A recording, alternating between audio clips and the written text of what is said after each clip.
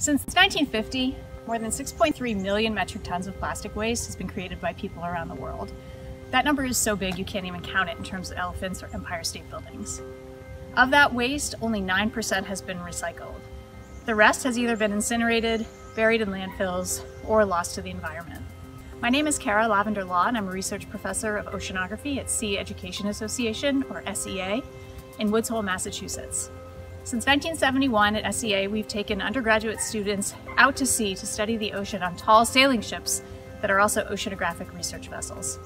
I'm here at my home in Maine, where I work to study the sources, scale, and fate of plastic pollution in the ocean. Since the mid-1980s, thousands of sea semester students have sailed in the open ocean, towing plankton nets to collect biological material floating at the surface of the ocean, as well as plastic particles that come up in those plankton nets that they painstakingly count from the contents of a net tow. With the support of the National Science Foundation, we analyzed this decades-long data set and found that the tiny bits of plastic floating at the sea surface accumulate in a very large zone in the subtropics, far from shore. This area is often referred to as the garbage patch, but it's not a floating island or a landfill of trash that's visible from sea. It consists of these tiny bits of broken down plastic.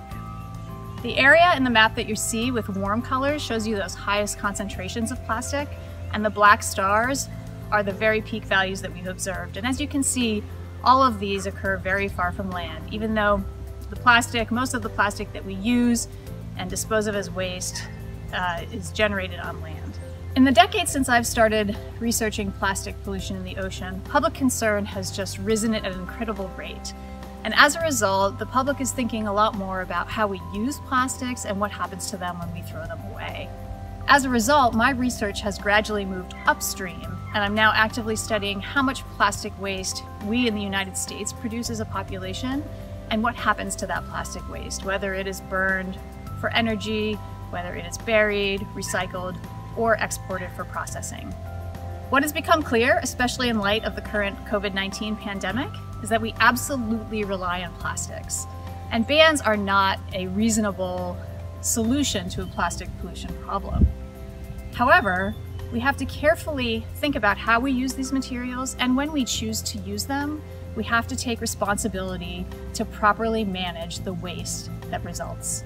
Finally, we have to really carefully think about making less waste. If we produce less plastic waste, there's less that we have to manage and less that will ultimately end up in the environment, either accidentally or intentionally.